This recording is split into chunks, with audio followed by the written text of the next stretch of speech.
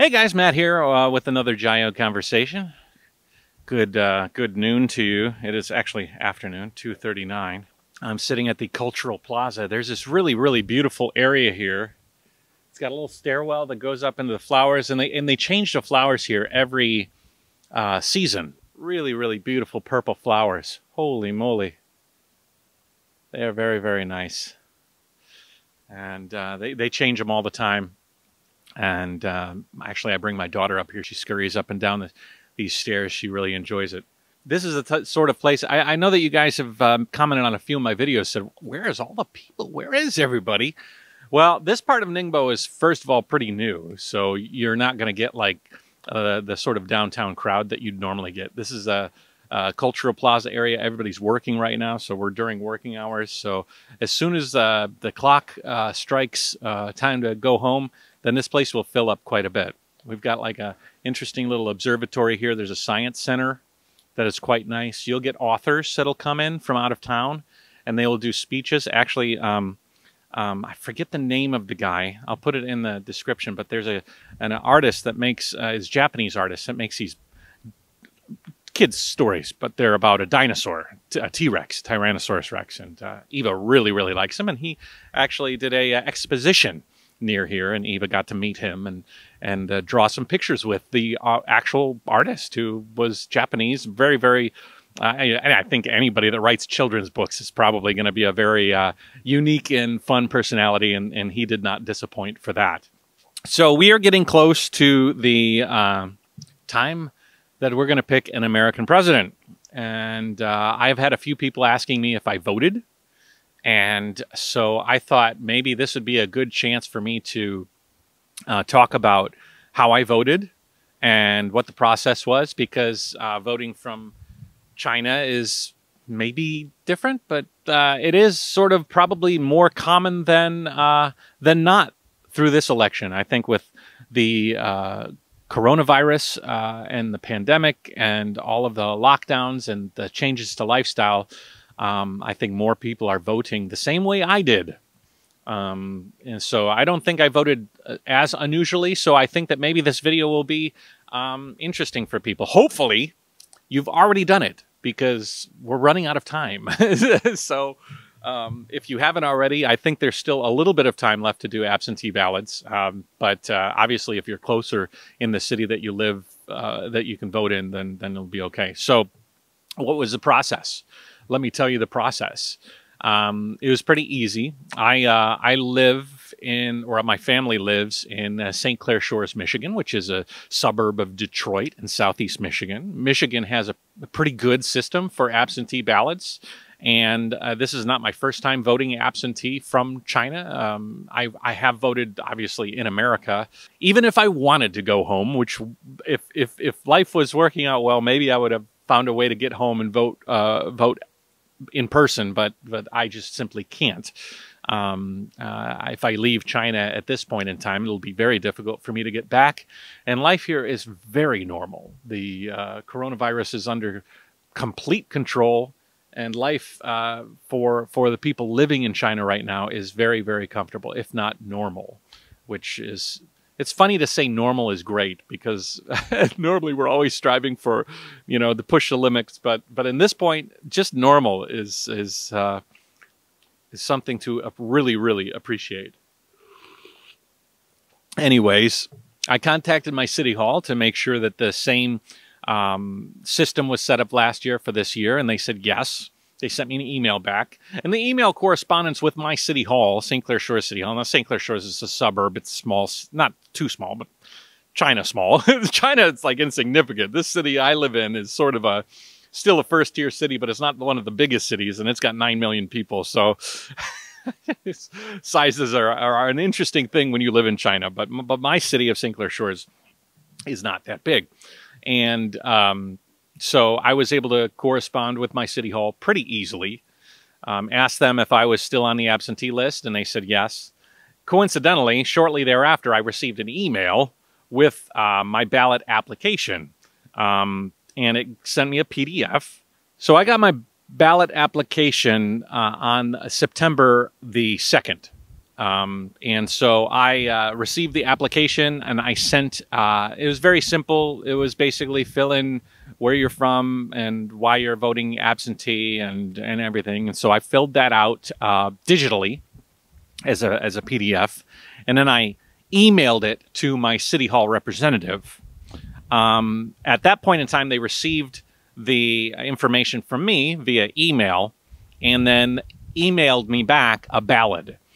This was an official ballot. This was the ballot that you'll see if you go to the voting box, at least in St. Clair Shores.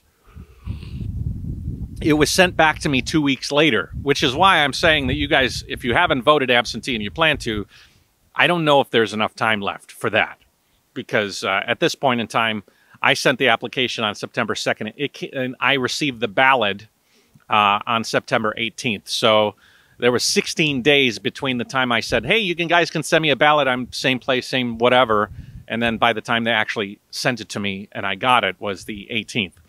And then I filled out all of the, you know, all of the people. And I tried to do research as much as I could on judicial nominees. And, you know, there's a lot of things. If you guys aren't American or don't vote this way, there's a lot of votes. There's different judicial nominees, there's education departments, and then there's obviously the presidential, and I'll let you know who I voted for at the end. I don't think that's a very big surprise.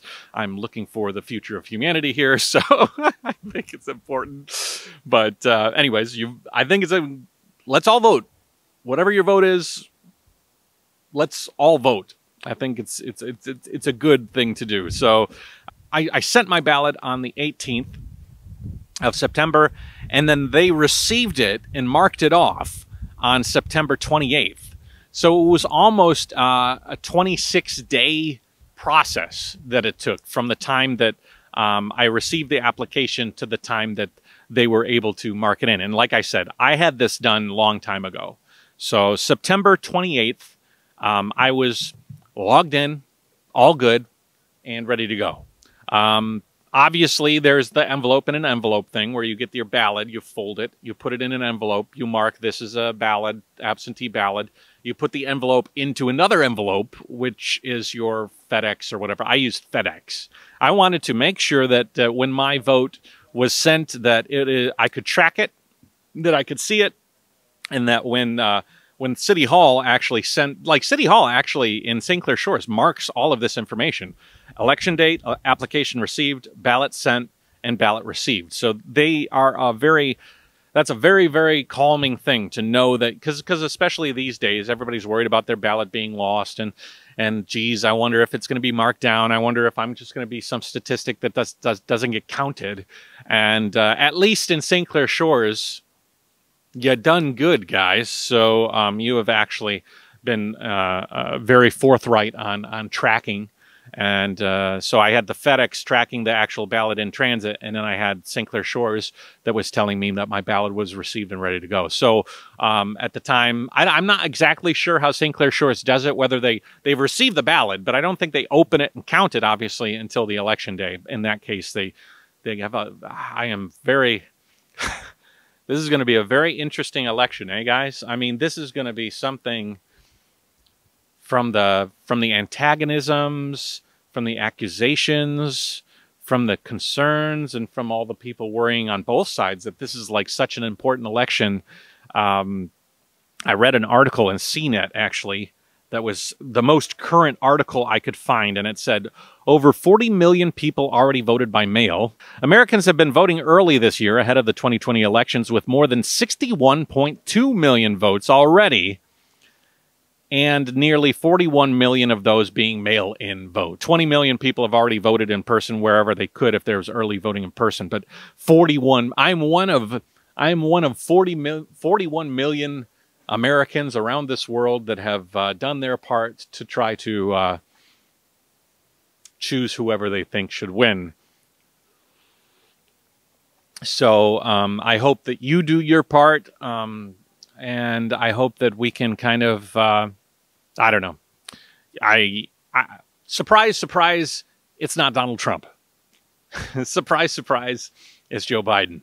Unfortunately, there's a funny video that's out by like a news show. It's a funny news show. It's not a funny, but it's a humorous take on politics and stuff. We don't like Biden, but vote for him anyway, because it's kind of like, you're going to go someone you don't like or someone that's you think is truly dangerous to the future of democracy in America. Whether you think that democracy is lost completely already, I would rather not see the boulder being pushed farther down that road. I would rather see us find some stasis up. Like, we can fight from Biden. Like Biden, we can continue the battle, but I have a feeling all is lost to a certain extent with the continuation of Trumpism. So, I mean, it's just my belief, guys. So you might disagree. I know a lot of you disagree. Some of you guys are my good friends, and we have one of you. Well, I don't think you watch my videos, but one of you was astonished. Like, he actually wrote me and he said, I didn't realize you were so far down. Like, you were so brainwashed. And that was because I was saying the only sensible option is to move on from Trumpism and try to find some comfortable common ground that we can kind of move forward from. And then he was saying that Trumpism is the only hope in the laptop, Matt. And, you know, it was just one after the other of all of these conspiracy theories. And he looked at me and said, Matt, I didn't realize how far away you were from the common sense of Trumpism. It's amazing that, I don't know, there's so many different thoughts and minds in this world. And I do try to put myself in the shoes of a Trump voter. And Donald Trump's just a horrible dude. He has nothing respectable for me to vote for. So do your part. I actually do understand some of the feelings from Trump voters, feeling like the world it needs a radical shift. And hello. And that, you know, some people just want to crumble it down. Some people are racists. You know, there's a lot of those people out there, more than I had thought. I've actually grown quite disappointed at the realization of how many people out there are just bigoted. And I am not saying all Trump voters are bigoted, but a hell of a lot of bigots are Trump voters. That's all I'm saying. They're very comfortable there. They're stand by, stand back, stand by. Stand down, stand by. Just wait a little bit till the election. If I lose. So I'm actually really concerned at that as well, because I do believe, and we'll put a little thumb on this, Trump's going to get smashed. I think the only way to get through this and move on to the other side is to smash Trump. Smash him! And show the world that there are some sensible Americans, and then show America that we're not as far down the rabbit hole as we had once thought. We can do it, guys. You know, if we vote in large enough numbers and we rebuke the last chaotic 4 years, maybe we can show that the foundation of America is still there, and that we don't have to tear it all down. That's another thing that I think is frustrating for me, because people keep saying, you know, America's too far gone. We need to just burn it all down and then build from the ashes. Well, there's a few things wrong with that. First, there's no guarantee if we burn it all down that we will be able to build something better from the ashes. There's stories upon stories of societies that once they crumbled, they never got back up again, all the way back to Rome.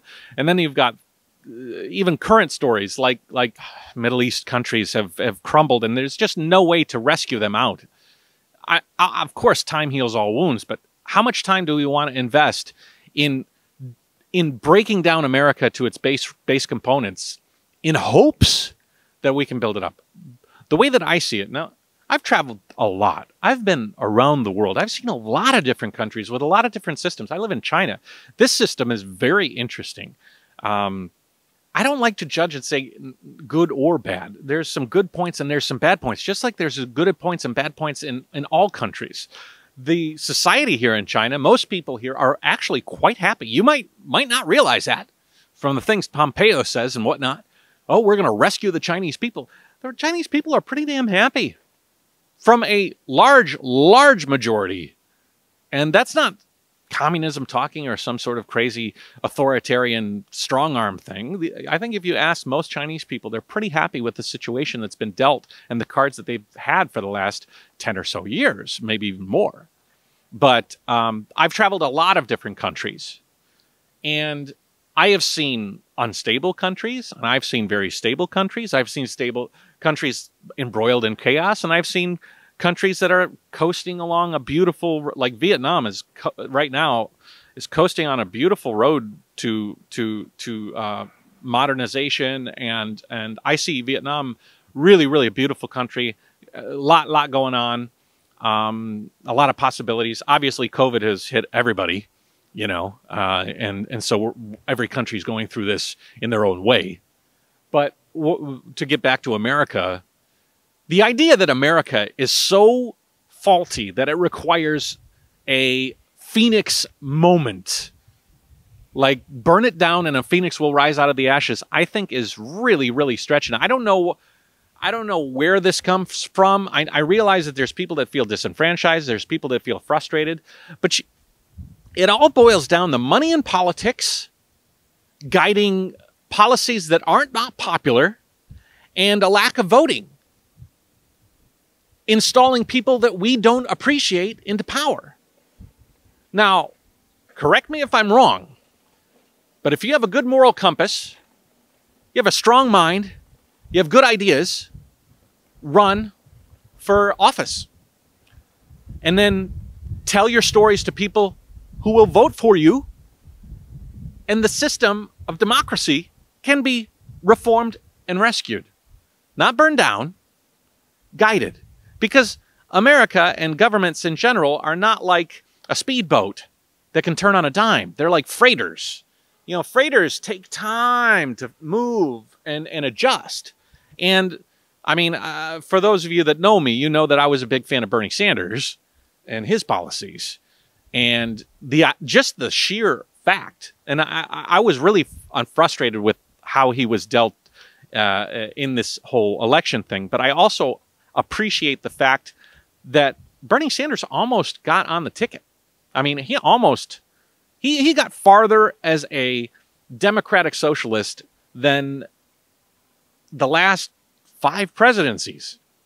So that's a good thing, guys. That's a win.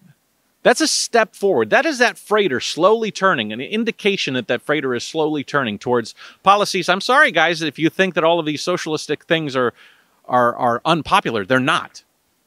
Like, most people want Medicare for all, and that's not even as socialist as you could get it. You know what I mean? Most people think that our industrial military complex is overfunded, and some of that funds should be moved to other places. Most people realize that our educational system in America is total dog shit and needs to be reformed.